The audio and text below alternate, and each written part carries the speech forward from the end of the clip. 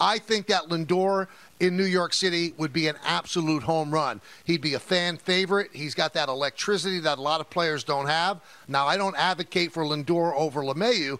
I'm just thinking outside the box. And you're also going to have to sign into a contract that might be approaching $300 million, and then all of a sudden you have 3 players on your roster long-term that would be making that kind of money in Garrett Cole, Stanton, and then Lindor. Yeah, you'd have to pay twice, but remember, you'd also have to bid against 29 other teams, 28 because probably Cleveland wouldn't be involved when he becomes a free agent as well. The thing that stops you from making a deal like that, I agree, Jack, is that you'd have to give up some of your equity, but the Yankees have a deep farm system. They can do it.